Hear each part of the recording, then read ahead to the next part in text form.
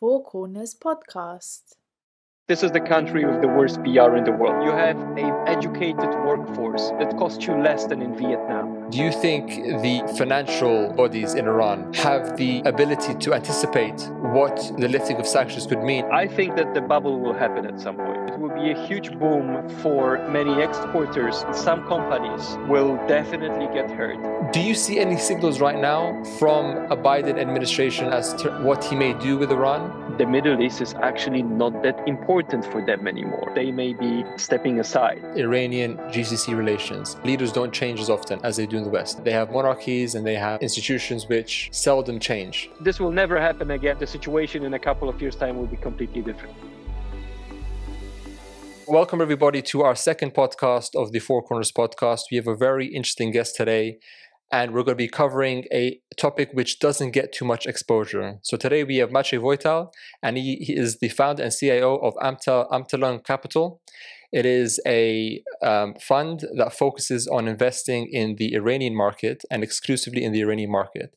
This is something that many investors have shunned over the years due to really bad PR of Iran. But Maciej is going to dive into the topic of why Iran is actually a hidden gem in the investing world and what investors need to really understand about this region in order to benefit from its isolation and also its potential opening up as the years progress. So thank you very much, Maciej, and we're going to get started. Thank you. Hello, Chrisman. Hello, everyone. It's great to be here. Great, wonderful. So you have found a really interesting niche in the investing world. That is obviously investing in Iran. Can you, within sort of 45 seconds, can you go through how you got to the conclusion that Iran is, the best kept secret in the investing world? Yes, sure. I'll try to do it in 45 seconds, but it's much more than that I'm able to say in that period of time. So look, Iran opened up in 2016 after U.S. sanctions were lifted by Obama administration. Sorry, UN sanctions were lifted under Obama administration. U.S. sanctions were still on. And this was an important moment because at that time, it became illegal for everyone who is not a U.S. person to do business with Iran, to invest there, and so on. So I got interested because I have invested in many other countries, emerging countries, frontier markets, such as Eastern Europe, China, A-shares very early when it was still difficult to get there, Philippines, Vietnam, Kenya, and so on. Iran was always there as something potentially interesting, but we couldn't really touch it, so no one did any research. Now, in 2016, I got interested, and I did some research because I knew that there was a stock market. What I found was a really well-organized market with decent liquidity. At that time, it was trading at roughly $100 million per day, a market cap of around $100 billion, and 600 companies listed across more than 50 different industries. So I was amazed because, you can get bullish on some emerging frontier markets, such as, Myanmar, for example, or maybe, North Korea when it opens up. But usually there is nothing to do there for portfolio investors, right? You can go there and build a factory, maybe launch a startup, right? And in Iran, you suddenly have a pretty liquid, well-organized capital market with, 2 stock exchanges, with a proper regulatory oversight. So that was amazing. But obviously, the thing that attracted me the most were the valuations. So this was by far the cheapest market in the world. And I'm talking about, companies trading at 4 times earnings, paying 20% dividend yields, without having any significant debt. Obviously, there is no hard currency debt. Also, not much local debt because, with interest rates at 30%, there is just impossible to finance any meaningful leverage.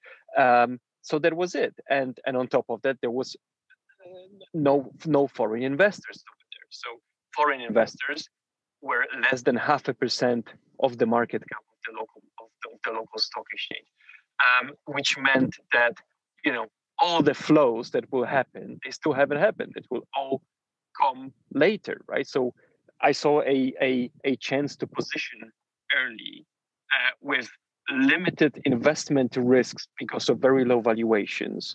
With at that time, it looked as improving geopolitics because we were straight after implementation of the nuclear deal, and with the local market that is very inefficient because of no institutional investors there. Yeah. It took more than 45 seconds. Listen, you gave such a great analysis that will allow you for the 45 seconds. That's fine. So when you look at the market in Iran now, do you see a situation where you have some already established companies which are taking advantage of the fact that there are high interest rates, the fact that there is pretty much very isolationist due to sanctions, which means the startup environment in Iran is very lackluster because there's not too much incentive in order to start something new due to the financial restrictions and the conditions. Does this give a chance for the more established companies to really win in the long term and capture the majority of the market? And because the conditions for startups and competitors, whether it be external competitors or even internal competitors, are so stifled. Is that the situation you see? Well, that depends on the industry. Certain industries are just impossible to get into. Obviously, the energy industry. I mean, the energy sector is controlled by, the local centers of power. Let's say whether this is the central administration, the government, or whether these are the Revolutionary Guards. So energy is a no-go. Also, a big part of infrastructure when it comes to construction companies that do big infrastructure projects, they are usually linked one way or another to the state. These are also the sectors that you really wouldn't be able to get into because those are the sectors that are still covered by U.S. sanctions. So if you don't want to violate those sanctions, you have a list of restrictions that you need to follow.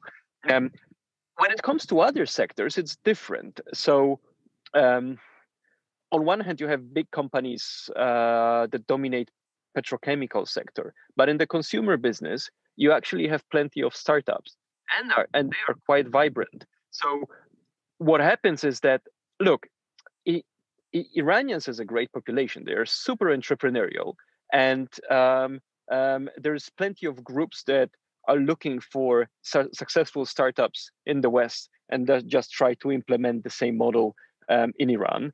There are local groups that are trying to do something new, something different. The thing that they are missing, I would say the most, is access to funding. So when you have startups that have some backing from foreign investors, which is not too many, obviously, but there are some, they are very often linked to Iranian diaspora somewhere in Canada or in Germany, in Switzerland, then they are doing better. Because they have access to funding, the market is not saturated with more modern concepts. So look, that let me tell you maybe about the biggest success story. It's called Snap. Snap is exactly the same as Uber. Uber meaning taxis and food delivery. So Snap, I think they have 2 million rides per day. Wow. And I don't remember whether this is all of Iran or just Tehran. So they're really they've grown massively. They dominated the market. They're a huge company right now. There is another one called Digicala, which is like an Amazon, which was growing super strongly. Then they got hurt by sanctions, which limited the ability of them to import goods from other countries and that they were selling on their platform. But yes, there is a couple of examples of really good companies and a long list of small startups that are trying to grow as well. Yeah, I can imagine. Do you give much thought to the fact that unlike its GCC neighbors like Saudi Arabia, oil only makes up something like 18 to 20% of Iran's GDP? Because it's a very diversified economy, because they can't obviously rely on oil only. Do you give that spread of industry, do you give credit to the current establishment of Iran? Or do you think this was inbuilt even during the Shah's time and Mohammad Mossadegh's time, where they felt that they needed a more diversified economy because they couldn't rely on oil as their main source of income? Where did this stark contrast come, especially with oil being such a big commodity for Iran, but yet is not the biggest, biggest income for the nation? that diversified economy, is that the good works of the current administration? Is that the good works of a population which has initiative, or is that just due to its historical diversity that is just being benefited by the past today? Yes. So first of all, two things. So it's no longer 18 to 20%. After sanctions, I think it's probably like 5% or something like this. The oil part in the GDP. Secondly, they didn't really have a choice. So one thing is, when did this actually start? But another thing, look, this country has been under some sort of sanctions for 40 years, 40 pretty years, much. yeah. So they had to, so they were cut off. And most of the time they were cut off very strongly from banking connections, from large export markets. So they had to develop most of these important parts of the economy. So they have to develop their own industries. Look, this is what Russia learned a couple of years ago when sanctions were imposed on Russia, and suddenly they were no longer able to import certain products. Right? I was chatting with some Russians from Moscow, and they were complaining, look, there is no cheese, in Moscow, no good cheese, and so on. But they actually developed many industries, including the food industry, very strongly, thanks to sanctions. So this is like, there are good things coming from being under sanctions for so long, and these may be also unintended consequences, because when you but this is probably not possible for every country, right? Iran has scale, it's big enough, right? It's 84 million people, so local companies can have big enough market. Even when they are focused on the local market, they can grow enough to make it sensible, right? To have enough scale. Yeah. But it's not only the Iranian market. Look, so Iran, used to be Persia. 5,000 years of history, at least the written one, and probably much longer than that. They have very good relations and trading connections with the whole region. So Iran is 84 million people, but Iran and all the other neighbors is 550 million people. It's like the second Europe, right? Yeah. And Iran has natural historical links to all of these markets. So local Iranian companies not only sell to Iranian consumers, but a lot of them also export in the region. Yeah. And this regional export is not affected by sanctions, because it's not easy to track, someone who is selling, some goods to Afghanistan or Iraq. And think about Afghanistan and Iraq. These are not developed countries, but they have 80 million people. And these people consume stuff. And because they don't have much production, they have to import most of it. And most of it is coming from Iran. Then you have Turkey, the size of Iran. Then you have, towards Uzbekistan, where many people speak Farsi as a second language, right? Obviously, Pakistan, a big partner. Then in the Gulf, the relations are mixed, but Dubai has historically been a strong trading hub for Iran.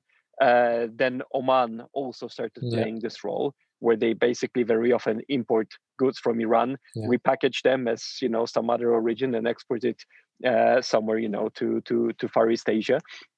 So just going back to your question, they didn't have a choice. This is one thing. So yes, the regime, the current government, the administration that has been the system that has been for the last 40 years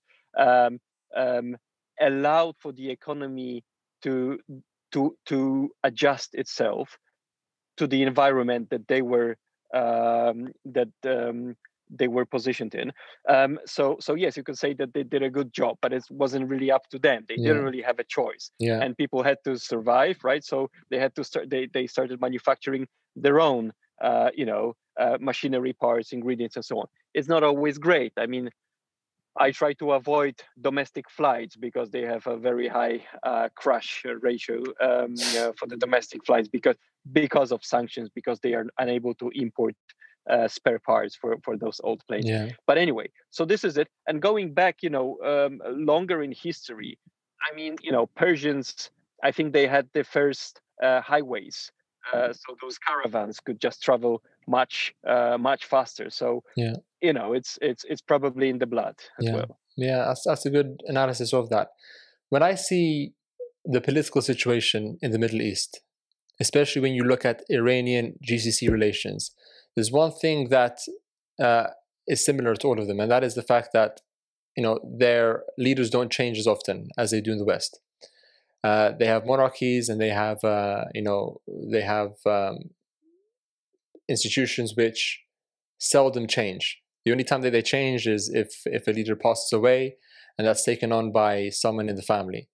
Given that animosities between, let's say, Saudi and Iran are very, very high, and given that the political leaderships are very unlikely to change over the next 10, 15 years, this trajectory of animosity being expressed through sometimes kinetic means, through sometimes trade means, through also isolating GCC neighbors because they have relations with Iran, so proxy measures in order to influence regional neighbors in the region who may be affiliated with Iran and vice versa.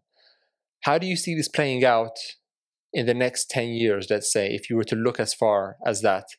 How much impact does Saudi have on the Iranian market? Or do their influence stop? Does their influence really stop at the door of politics? And trade relations aren't really as connected anyway, so there'll be no way of them interfering with one another as they develop their economies. Well, it's a complex question. Yeah. It's a very complex situation because so maybe there is not much direct relation between the Saudis and Iran in terms of trade, for example. But then Saudis have relations with the US. Yeah. Iran has, its own relations with the US. And then US is an important player in the region. Now, what is also changing is both countries have a strong relation with China, and China is becoming even more dominant player in the region. Then between Saudi and Iran, okay, one thing is that they have this very long-term, I don't want to call it competition, let's say, or a disagreement, who has the more important, part of the Muslim religion, whether Shia, which is more in Iran, or Sunni, which is Saudi. It's the same as in, maybe not the same, but similar to European discussions, between Catholics and Protestants a couple of 100 years ago. But there is also domestic issues. So you mentioned that there is no chance for the change in the leadership. Well, in Iran there is, because of the age of the supreme leader. Yeah. He's an older person. I don't know. He's 87, maybe 85. Who I read was had multiple operations, including cancer operations. Yeah. It's no secret that in the time frame that you mentioned, 10 to 15 years, there is a chance for some changes in Iran. And no one really knows how this will look like, whether there will be a new supreme leader, whether there will be some sort of a council, or maybe there will be some shift in the power centers in Iran. No one knows that, but it will be significant because the supreme leader really calls all the important shots in Iran. Another thing, domestic thing in both Saudi and Iran is the population, the demographic structure of the population. These are young populations. The median age in Iran is around 30. In Saudi, it's even less.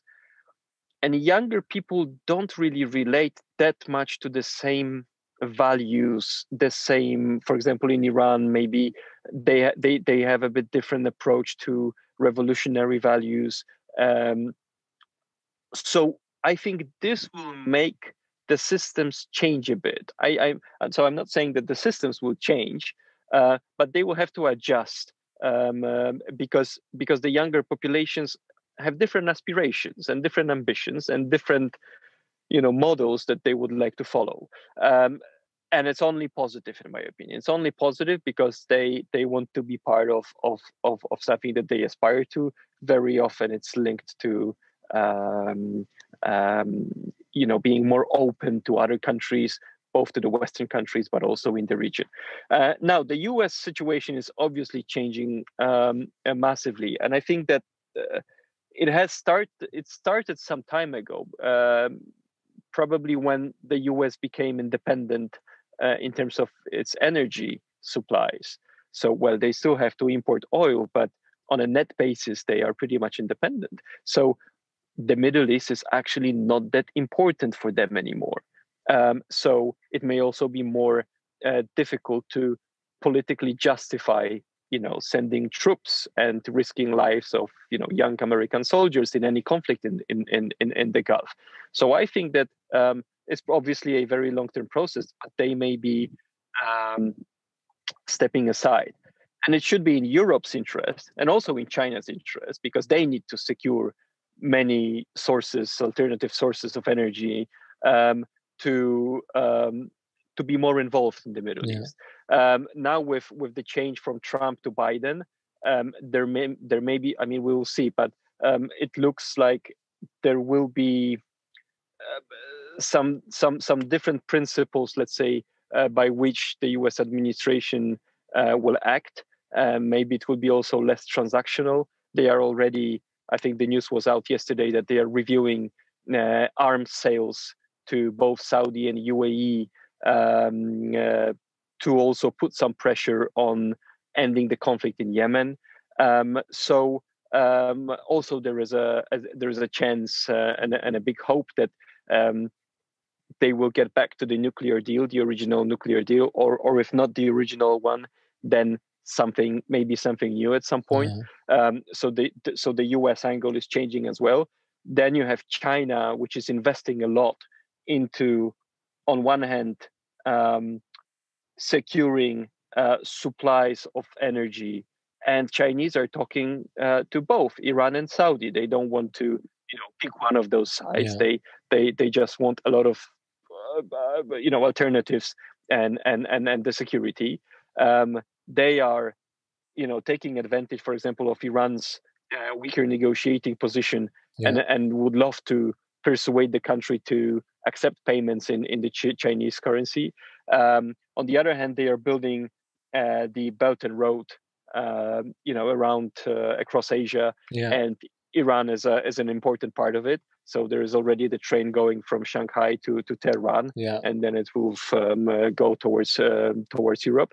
So there's plenty of different angles, and they are all changing. So it will be actually, I'm pretty sure that the picture will change over the next decade or two in the Middle East. Yeah, you're right in saying that, because although the United States has tried to isolate Iran as much as it can, nevertheless, it's still the nation of Iran. The nation of Iran really is center to a lot of other economic and geopolitical developments in the world.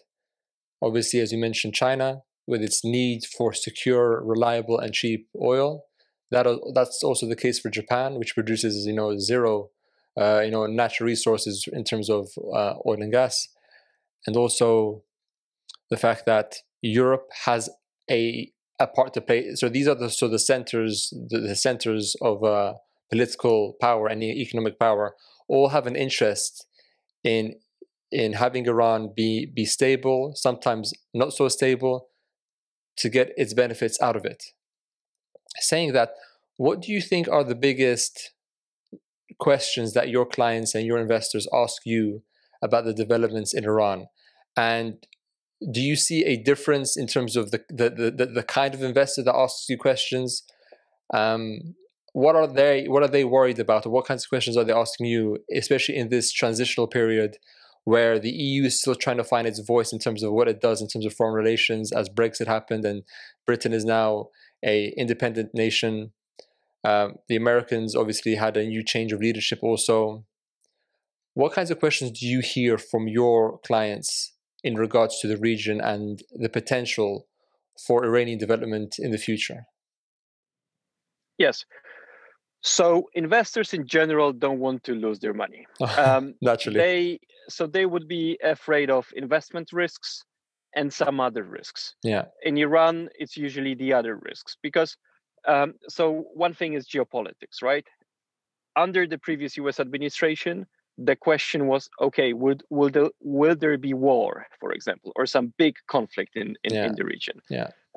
And if it happens, how can we get our money out, right? If, for example, all the banking relations stop, everything stops, what we can do. So like really painting the worst case scenario, which I think was never probable even under Trump administration. But this was maybe very low probability, but like the worst case scenario, even that they always wanted to talk over. And also, okay, geopolitics, sanctions. What if the sanctions intensify? What will be the impact? Because when you read about Iran in the press, it's almost always bad news, right? This is the country with the worst PR in the world, right? Yeah. So it's either only politics and it's always bad, or economy, how it is hurt by sanctions. GDP fell by 8% over the last 4 years and so on. Okay, fine. But this is actually easy to explain because the non-oil part of the GDP actually expanded. And a lot of companies benefit from a weaker local currency that is getting hit by sanctions because this improves their competitiveness and they make more money or increase volumes that they are able to export abroad. Also, what if sanctions intensify? There is not really much to sanction left after the maximum pressure campaign of the Trump administration. And the good thing for investors is that the currency dropped by 85% over the previous 4 years. So really, a lot of bad news has been priced in. Can it drop further? Yes, of course, but it just tells you that the majority of the impact has been priced in. So these are the investment risks. When it comes to geopolitical risks, when it comes to those worst case scenarios, I never believed that there was a significant chance for a military conflict. On one hand, because Iran doesn't want a conflict, and it's not a type of country that goes to war, that initiates conflicts with other countries. They haven't been to let's say an open war since the 80s when they were fighting with Saddam Hussein in Iraq. And it was Hussein who initiated the war. Another thing is that all the countries in the Gulf, even when the relations are tough, I think that they understand that none of them can afford an open military conflict. Look what happened. It was almost a year and a half ago, when there was a lot of pressure put on Iran. And then there was this drone attack on Saudi Aramco refining facilities. Yeah. Well, Iran never claimed it, but everyone believes it was most likely Iran. Look, it was most of Saudi's GDP, right? This big the main refinery, and it was easy to attack it with a drone, and that's it. And the country economically is shut down.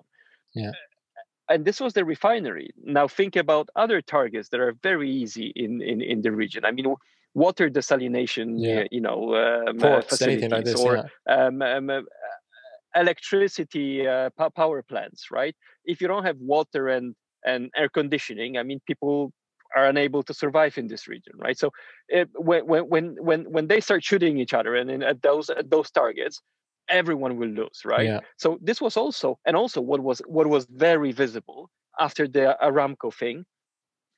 There was no reaction from the Saudis, no reaction from the US. Yes. So the Saudis potentially were waiting for the US to do something. The US did nothing, meaning that, okay, yes, we will, protect you, defend you, and so on. But then there was no action, right, to back up those statements. Obviously, a couple of months later, there was the assassination of Soleimani. So maybe that was the answer, but no immediate response. I think this also this also changed the regional mindset, or maybe it made everyone understand that okay, they have to actually, it's up to them to keep the peace and to keep the right relations. So they cannot wait for any other third, superpower or some third party to come and sort out the relations between them. They will be their neighbors. They will be their own neighbors forever, and they'll have to do it themselves. So that's why I never thought that there was a real chance for an open conflict. But obviously, those proxy fights, those cyber conflicts, they are going on all the time, and this will probably continue. So we have Yemen, Lebanon, Iraq, and also the cyber activities. Syria, obviously, as well. I mean, the region. I mean, I think Iran plays very close to what it knows. You don't really see it go beyond the Middle Eastern region for many different reasons. But you mentioned in your answer before that due to the sanctions that Iran has been facing, it's allowed for an ecosystem of self-reliance to develop in the country, just like Russia with its sanctions in 2014 after the annexation of Crimea. So we see a lot of indigenous companies benefiting from the lack of imports, so they can develop, market share in their part of in their region, and also in the neighboring regions, where because it may have more capital now at its disposal because it's making more money, it can then invest into exports into their neighboring countries, which is a good thing for them. If sanctions are lifted tomorrow, let's just say in an upside down world, the US sanctions are lifted tomorrow, naturally what I think you'll agree we'll see is massive influx of capital and of businesses entering Iran. Iran will then be listed in different, in the MSCI emerging markets index and other sorts of indices and categorizations for investors to put their money into. This, from my point of view, could lead to a bubble, obviously, of asset prices, which I guess for you, if you know when to sell at the best time, you could make a killing. But do you think there's any opportunities for Iran to impose restrictions to incoming capital, just so that they manage their growth more reliably, as opposed to accepting this capital? Naturally, we're speaking in make-believe right now or we're strategizing for what could be in the future. But do you think, just to wrap up this question more coherently, do you think the financial bodies in Iran have the ability to anticipate what the lifting of sanctions could mean? And do you think they would be able to respond in a way that accepts this capital, but at the same time not leading it to a bubble, which it will inevitably lead to when excitement grows and short-term thinking takes place? What is the state of the financial regulators and of the financial heads in the country when it comes time to developing their markets, if and when sanctions are lifted from Iran by a Biden administration? Yes. I think that the bubble will happen at some point. I hope that not too early. We are hoping to raise much bigger assets before this happens. But look, you look at China, Russia, when they were Poland, many markets, when they were opening up to foreign investors, there was usually a bubble because they were starting from very low valuations up to very high valuations, then a sell-off, and then some gradual continuation of growth. So I think it will happen. Now, we are sometime before that, and the changes will be gradual. So right now, what I expect is that more foreign investors will start investing in Iran. Not only the portfolio investors that will buy local stocks and bonds and so on, but also in foreign direct investments, basically. Look, Iran. So for European companies, for example, Iran is 84 million consumers, but even more importantly, right now, you have a very educated workforce that costs you less than in Vietnam. I mean, it's a no-brainer for all the big European companies to locate facilities over there, production facilities, and export from Iran, whether these are cars or anything else. It's a bit like Eastern Europe in the 90s for many German companies, right? Initially, much cheaper workforce, and then when those populations get more wealthy, they become a big consumer market. And it's, again, not only the Iranian consumer market, but also all the other countries around Iran from to where from Iran it's easy to export. So I think that the change in the U.S. administration, even if the New Deal will take some time, I mean, I don't know how long it will take, but I expect that it will take some time. The important thing will be that the rhetoric changes. So from Trump, very aggressive, almost warlike rhetoric, to Biden. I imagine Biden going out, smiling, and saying, "Look, guys, if we play this right, we may have a deal at some point down the line, right?" And I think this will be a green light for many European and Asian investors for whom it's legal from the sanctions perspective to get involved in many industries in Iran, to just make the move. And now, how this will impact local companies and local, for example, stock market. So yes, on one hand, you may have more competition, and some companies that are just inefficiently managed will definitely get hurt. But when export markets open up, it will be a huge boom for many exporters. That for now, you have many companies that operate at 50% capacity. Because they are just unable to sell higher volumes because of export restrictions. So even if they no longer benefit from the continuing rise of the dollar, so I would assume that at some point the currency will stabilize. Probably it will stabilize already this year. Stabilize meaning that it will be depreciating by, I don't know, anywhere between 10 and 30% per year.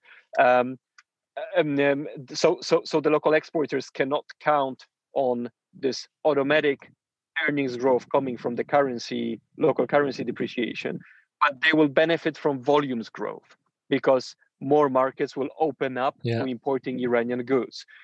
So this is one positive. Another thing is that when foreign companies start entering the market, there are many obvious takeover targets in Iran. You can literally buy the majority of many different industries. I mean, the dominating market share in many different industries, whether these are trucks or consumer staples, for several $100 million.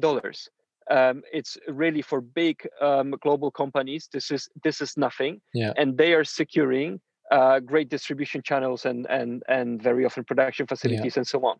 So there is many like obvious takeover targets. So then what will happen? What is needed for the biggest inflow of foreign money? So the big institutional investors, and I mean BlackRock, Templeton, all the big funds. You need a new deal between the US and Iran because this will lift the US sanctions, and the compliance departments in all the big companies will say they're going to have the best ahead. time, for sure. I mean, compliance is the biggest cost for any bank, any investor. To go on the wrong side of sanctions or the wrong side of compliance costs you a hefty fine and also bad reputational damage. But saying that, I wanted to ask, naturally, you can see the benefits from the West, or the global West rather, in terms of what benefits they can have in Iran. What makes them think that the Iranian political establishment will just allow this to happen? Because surely, as sanctions are lifted, the establishment are going to be thinking this is going to be the natural steps of businesses wanting to come to Iran, wanting to do this. What guarantees do these Western businesses and investors have to the sustainability and the political risk in the nation?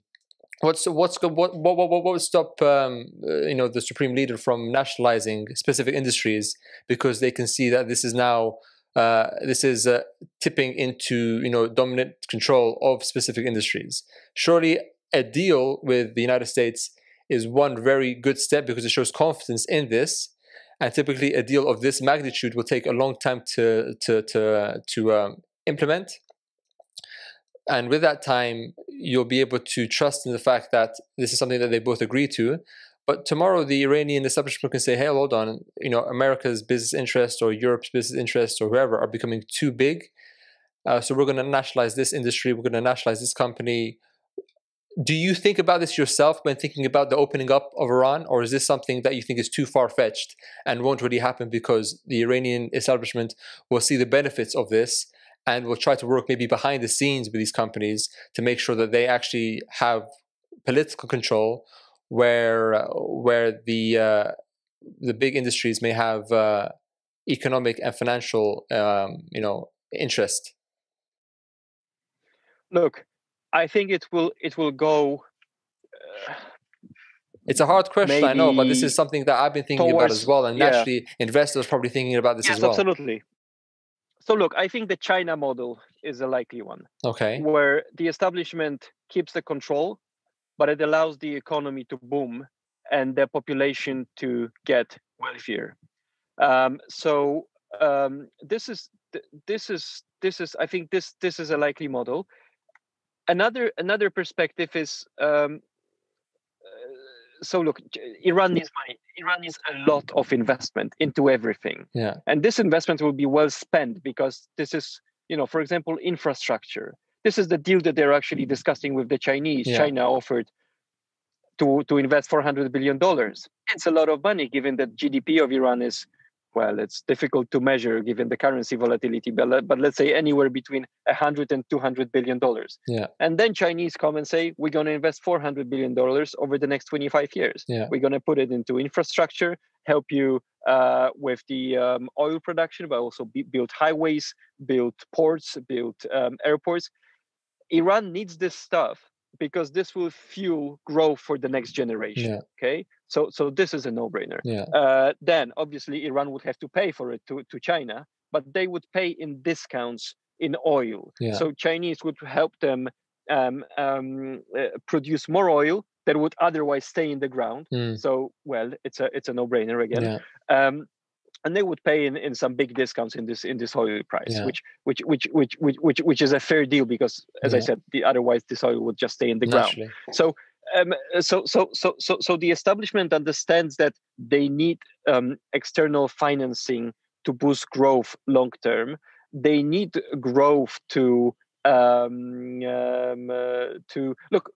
Okay, from the very vested interest perspective, half of the Iranian economy is actually controlled by the establishment. Whether this is the central administration, revolutionary guards, clerical system, around half of the GDP. Yeah.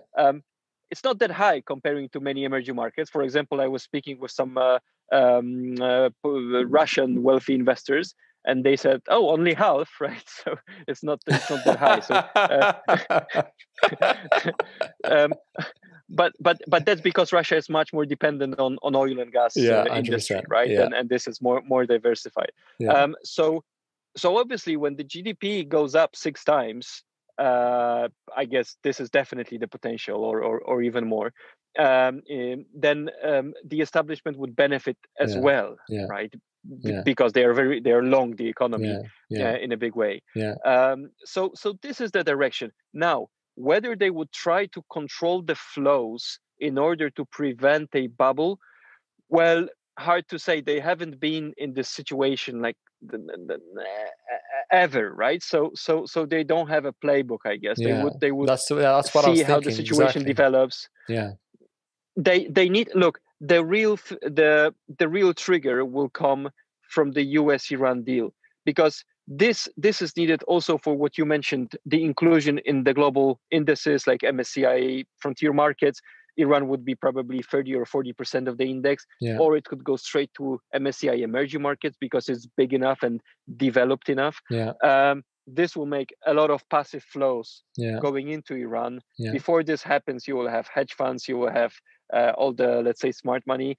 Right now, all who can invest are, European and Asian high net worth individuals, family offices, maybe some hedge funds, not really institutional investors, because because compliance, whenever there is again complex situation, they will always say no, basically, to be on the safe side. So this needs to happen. So for some time it will be happening, improving gradually, and then if there is like a massive bubble to develop, this would be after the US-Iran deal. So what we are doing, we are positioning ourselves before all of this even started, right? So we are buying companies at five times earnings, right? And this will never happen again. I think the situation in a couple of years' time will be completely different. Yeah. Listen, the reason I asked this question is because Mohammad Zarif, the foreign minister of Iran, has said on numerous occasions that the Iran nuclear deal, the JCPOA, was signed on the basis of mutual distrust between the parties. And because of this mutual distrust, they overcompensated by making sure that they had their positions tightly secured, right? So this was the basis of the Iran deal that was signed in the Obama era. And this mutual distrust, I think, has only grown as the years have passed with the Trump administration, who completely ripped up the agreement and imposed the maximum pressure policy on Iran. Now with the Biden administration, what kind of, because it would be interesting to see, because obviously Biden has chosen his cabinet as it stands. They're going to go through congressional approval as the weeks go by. But let's say they all get passed. Is it the job of the Biden administration to build that trust with Iran, or is it on both sides to do that? Because if it took so long to agree the first deal, and also given the fact that the terms of the first deal are going to be running out soon, they're going to refresh that with contingencies for future developments or restrictions of their nuclear program, if that's what the Americans believe is their final intention. With this mutual distrust developing, I really don't see a way in which Iran can lower its guard, especially with the new administration that's come in, because it took so long to agree it in the first place with the Obama administration. What are the signals of hope, or what are the signals of confidence that you may see currently from a Biden administration, given the fact that he hasn't been in office for a month yet? So we obviously need to give him time to lay out his policies on key issues like China, like Iran, like Russia, like what's going to happen with COVID, like many other things also. He's already established executive orders with stopping to stop build the wall with Mexico. The oil pipeline deal with Canada has been cancelled also, and many things have been established. But tougher things like Iran, like China, like Russia are still yet to be implemented. Do you see any signals right now from a Biden administration as to what he may do with Iran currently, or do you still believe we still need to wait and see what he has in terms of his proposals to have any confident assessment over his plans? So it would help if Biden could show some goodwill, which, for example, in the form of some sanctions waivers, whether this is on oil sales or on banking connections, so SWIFT connections. Why? Well, one thing, because of this huge distrust that you mentioned. Another reason is because there will be a presidential election in Iran soon, in June. And we know that the president will change because the current president, Rouhani, cannot stay for the third term. We don't know, the local election system is quite peculiar. So we will know who are the approved candidates maybe around 2 weeks before the election. So it's too early to tell who is the likely winner. But the parliament is already more conservative after the recent parliamentary election. So there is a chance that the president will be also, from a more conservative or hardline faction of the political system. Now, this is not necessarily bad, because a new deal, because of this distrust, a new deal will have to be much stronger. So Iranians will know that they cannot rely on anything that can be just ripped off by the next president or by the next administration, right?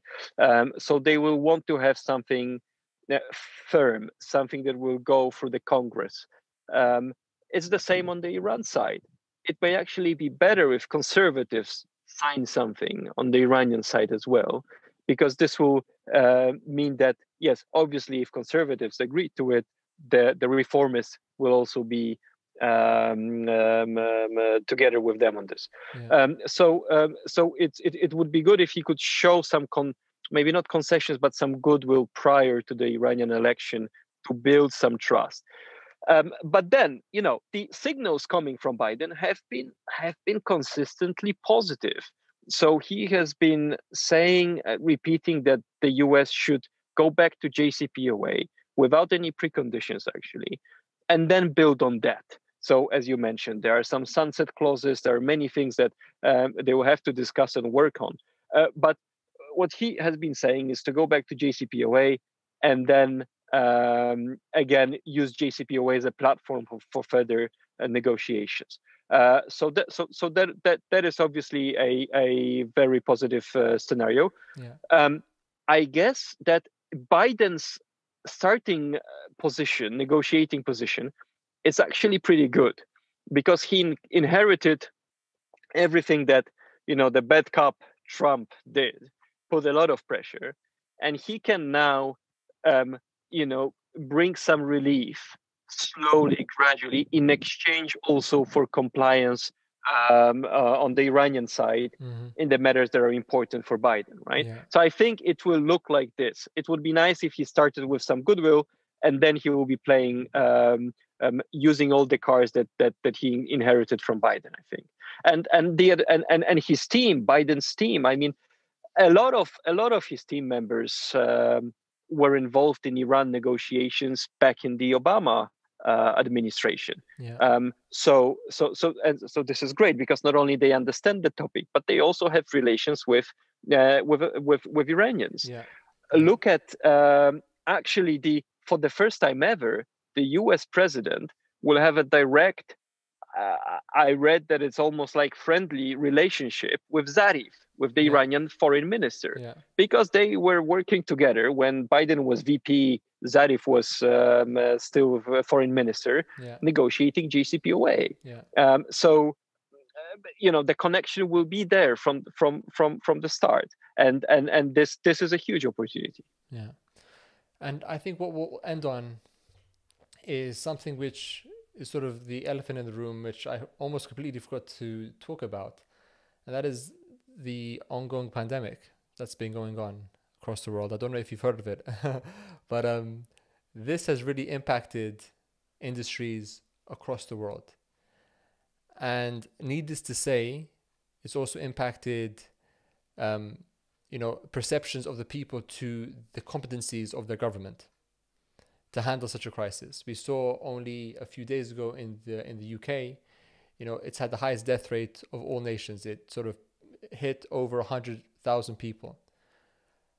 When it comes time to the situation in Iran, from the sense that you're getting, has this pandemic impacted business operations there to the point where you see signals of a downturn in the stock market and the economy? Naturally, the stock market and the economy are two different things. They play on two different levels, and it was quite interesting to see in the Western world, in the more developed world, unemployment was at its lowest, but markets were at its highest. So complete decoupling there. Yes. Due to obviously central bank, help in that sense. But when it comes time to Iran, do you see a similar distortion, or is the situation there different? And what impact do you think the COVID crisis has had currently, and how will that play out as this year progresses? So it looks that the situation is stabilizing in Iran. So they also peaked at 500, 700 deaths per death related to COVID. Right now it's stabilized around 100. It's a 100 in a country of 84 million people. So it's not a meaningful number. And well, obviously we are still learning new facts about COVID. So new strains, we will see, about the vaccinations, the effectiveness in real world, and so on and so on. But based on what we know so far, it seems that that the situation is stabilizing in Iran. And they are lucky, because they are a very young population. And the mortality rate was always the highest above 70 years old, right? Or actually the median in Italy, northern Italy, and so on was around 80, 81 years old, right? So Iran, with its young population, was basically lucky. Not only Iran, many emerging markets. This is one thing. Also, they couldn't really afford lockdowns. So there were some policies, but never really properly implemented, which on one hand was a risk to health of the population. But again, as I said, they are a young population, so it was a lower risk than in many Western countries. But on the other hand, it was also less brutal for the economy, So because the industries, the companies didn't have to shut down. So there was still an impact, and we saw this impact last year. And we realized it around mid 2020 that because of COVID, the currency depreciated quite a lot. Why? Because look, when the oil exports were halted, basically, or very, very significantly reduced, then the main source of hard currency inflows to Iran was the regional trade with Iraq, with Afghanistan, whoever. And because of COVID, those borders were shut at the beginning. So March, April, May, they were shut, and there was no trade. So dollars stopped flowing into the country. On the other hand, you have certain imports of some medicine, of some food products that Iran just has to continue importing at whatever the price. So on one hand, you had demand for dollars to pay for those very elementary imports. On the other hand, you didn't have supply of dollars. So this created an imbalance that started, that put pressure on the local currency. The local currency started depreciating, dollar going higher. When individual, investors in Iran, they see dollar going higher, everyone is buying dollars. So the momentum, creates the acceleration and so on. So exactly. So that's why you had a pretty strong currency depreciation. Then you had some additional drivers, but the initial driver, I think, was actually COVID. Then the border situation normalized, so they were limiting very often the tourist movement of tourists, but they let the trading border crosses open, and it is the case still today. So I think this is now under control in terms of the impact on the real economy and the currency. The health impact also seems to be stabilized.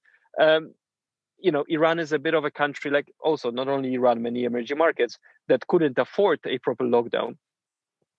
The virus was spreading like naturally, so without being controlled.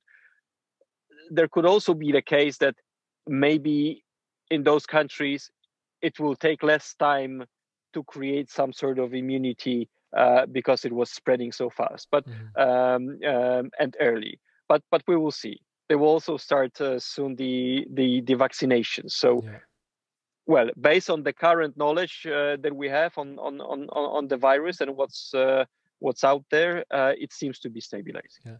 I think it's important to mention that this is something when we speak to our clients as well. They always ask the question, post-COVID, what will a post-COVID world look like? And they are hoping for this to be a blip and for things to get back to normal. I think that's the most used term in the world, like getting back to normal, or the new normal, which I completely hate. But it's important to realize that the impact of COVID on the financial markets is something that we've never seen before as a source of the problem. Past bubbles and past recessions and depressions have happened due to financial reasons.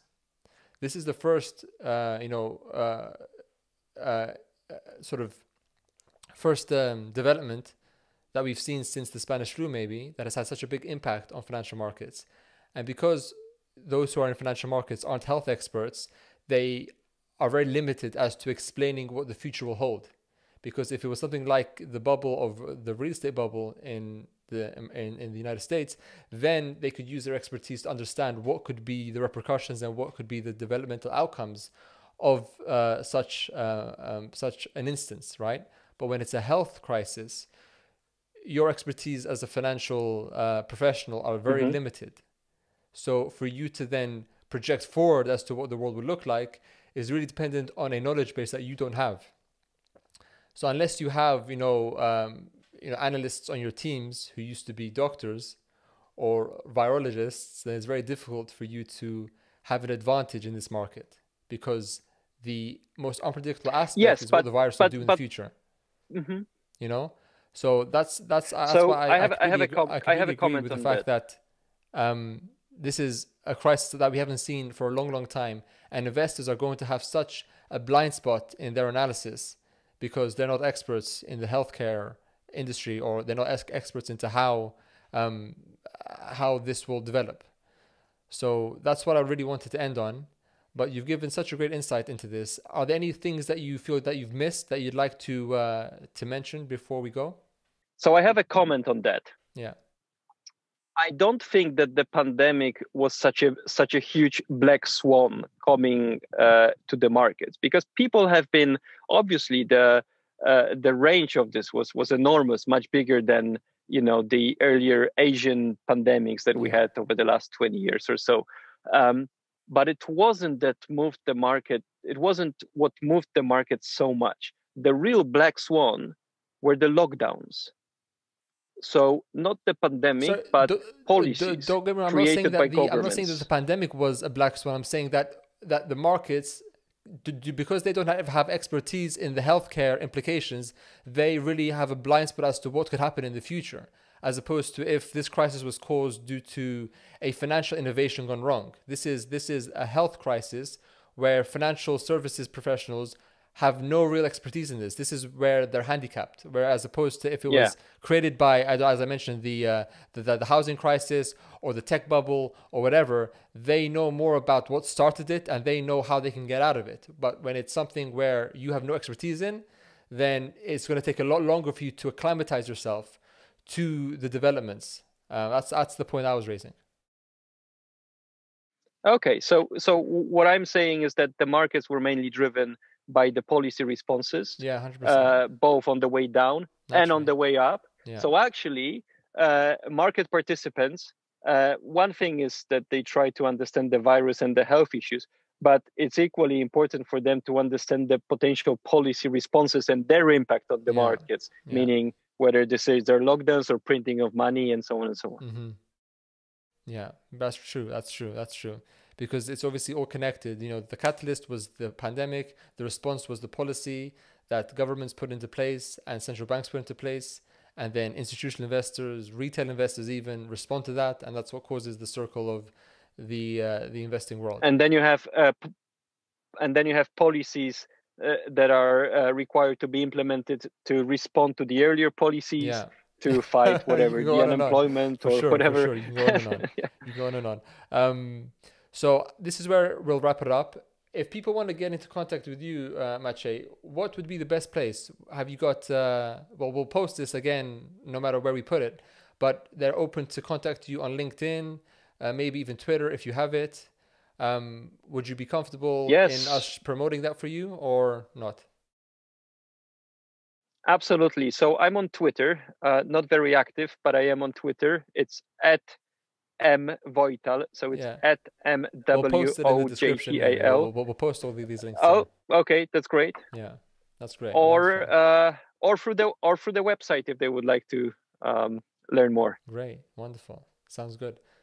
And have you got any events that you're attending virtually, at least in the next few months, that you feel the audience may want to participate in? Are you talking at any events, or are you attending any interesting things that you'd like to promote now? So we will be doing a webinar for sure. We don't have the details yet, but we will be announcing this through Twitter, LinkedIn for sure.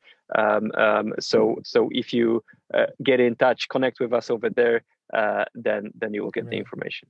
Maciej Wojtal, thank you so much for your time. Thank you, Klinsmann. It was great.